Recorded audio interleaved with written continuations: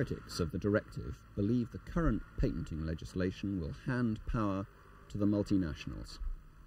The farmer who utilises the patented plant and future generations will have to pay for the use of it. They'll have to pay what would be the equivalent of royalties to be able to actually use that plant.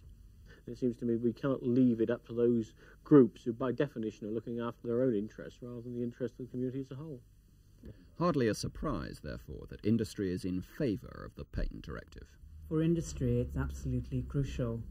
It's crucial because in order for research and development to be commercialised, to find products in the marketplace, it's necessary to protect the inventions, and that's what the patent directive will do for Europe.